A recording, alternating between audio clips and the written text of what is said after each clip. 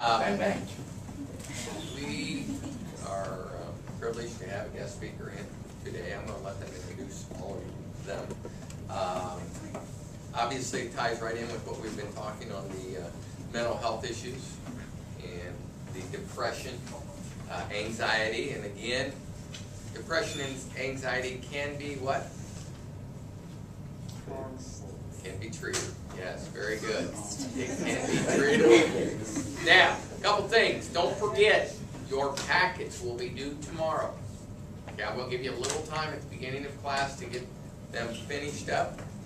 But they need to be finished tomorrow because tomorrow then we'll jump into the CPR unit. Also, current events are due Friday. Don't forget about current events. Yes? Did I leave mine in here yesterday? I didn't see it. We'll look for it. Okay. But I'm going to turn it over to these fine ladies and let them get going with their presentation. Good morning, everyone. Oh, no, that wasn't. Good morning, everyone. Good morning. Good morning. My name is Laura. Hi, Laura. And, hi. And this is Kelly. Good morning. Kim. Good morning. And Jennifer. Hi. And we are all nurses at the college in Columbus, Hondros College of Nursing. We're currently LPNs obtaining our RN degree.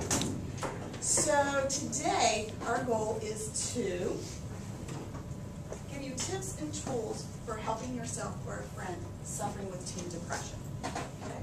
And if I click too fast, I'm sorry. Here we go. Our learning objectives will be as follows.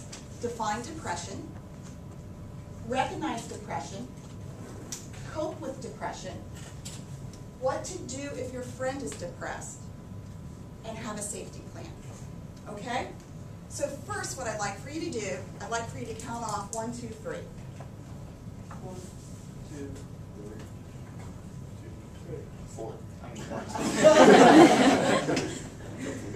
He was 1. 1,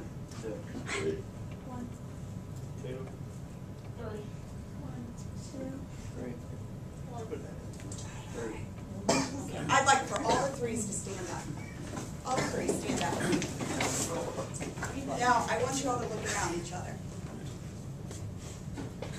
1 out of every third person will be diagnosed and treated with depression as a teenager. Okay? All right. Have a seat. Okay. We're going to start out with a game. It's called Guess This Famous Person Who Suffers from Depression. Okay? This person has blonde hair, is the spokeswoman for CoverGirl, co-starred with Adam Sandler in 2 movies, co-starred in E.T. Yes. Is it that one lady from 51st Dates? Who would that one lady be? I don't know her name. Drew Barry. There you go. Drew Barrymore. Drew Barrymore. Got it. Got it. Oh, I should have that. Very good. All right. Oh, wait. There's 4 more, you guys. There's time. There you go.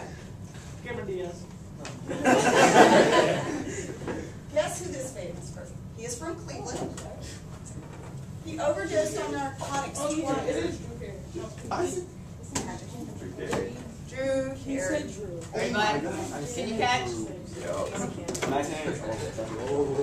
There you go. And that's his military picture. He didn't get his. All right. Next. Famous actor. Played a detective in a movie. Co-starred in a movie where he is dumb. Jim? Did he call? Jim Carrey. That's right. That was my From before, so there's 1. Oh, sorry. Share. I'm gonna knock an eye out. There you go. This person is a famous author, suffered from poverty. Her characters in the book practice magic. Right here, right here. I got this. J.K. Rowling. Very Yes. good. Very good. Wow. Very good. All right. This famous person played on the TV show Good Times, which I know is before your time. Oh, no, I love that movie. You love that I love movie? that show. Do you know who it is? I don't know his name, but I know. It's a girl. Oh! And Jackie Murphy. Who had their hand up first? Me. I don't know. I had go that. first. I had that. John had it. I'll give it to you. Here you go. Just share. All right.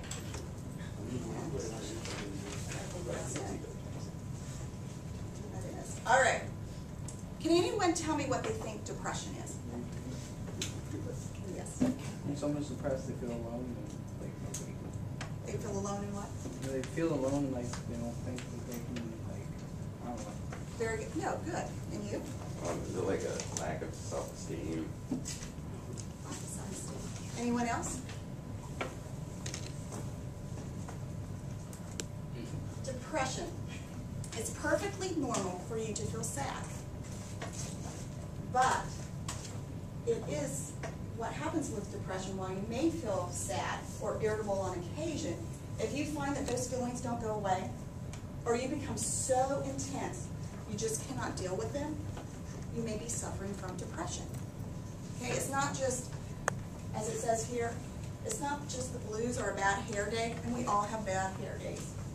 But technically, it's a chemical cloud in the brain. And those chemicals, and we're going to get into those a little bit later on, they're all messed up, and they don't know how to process, and they get jumbled and mixed up and confused. And also, children as young as 3 have been diagnosed with depression. But, as Mr. Knapp said earlier, depression can be treated and managed, and that's why we're here today. We're here to help you cope with some of that depression, give you tips and tools, and that is our goal today. So, if you constantly feel irritable, sad, or angry, feel as though nothing seems fun anymore and you just don't see the point of trying, feel bad about yourself, worthless, guilty, or just wrong in some way. You sleep too much or not enough, and I know all of you like to sleep. 10 or 12 hours, that's acceptable for you guys. But when it gets to 18 to 20 hours, there's a problem. You have frequent unexplained headaches or other physical problems. Stress can cause you to have, like I said, a headache. It can cause your bones and joints to ache. It can cause you to be nauseated. It can actually cause you to throw up. Feel as though anything and everything makes you cry. Someone can say good morning to you and you want to cry. Notice you have gained or lost weight without consciously trying to. Have a lack of concentration. Your grades may be dropping, and they drop usually drastically. And most of the time the teacher will notice that, and the first thing they want to do is find out what's going on. You feel helpless and hopeless, and I think someone said that along that line. And you find yourself thinking about death or suicide. And I want to emphasize this. If you feel that, you need to talk to someone immediately. And we're going to go into that a little bit later on. Any questions so far? Some triggers. But I want you guys to tell me, what do you guys think are some triggers that would cause stress or depression? Anybody know? Like something happened in your family. Something happening in the family? Yes, absolutely. Anything else? Yes. Friends like leave you or something? Your friends leave you? Yes. If you're not good at something? If you're not good at something, makes that low self-esteem. All right. They are a traumatic experience that may have occurred when you were young, including abuse. So it may not be right now. It could have been when you were young. If there was a fire in the house, if your dad left, anything like that. It can stay in your mind and stay suppressed up until the point that you're a teenager, and then it may come out. The death of a loved one or a friend. Divorce of parents. That's traumatic on someone. Breaking up with a girlfriend or boyfriend, and that probably has happened to about everyone in this classroom. That makes you sad.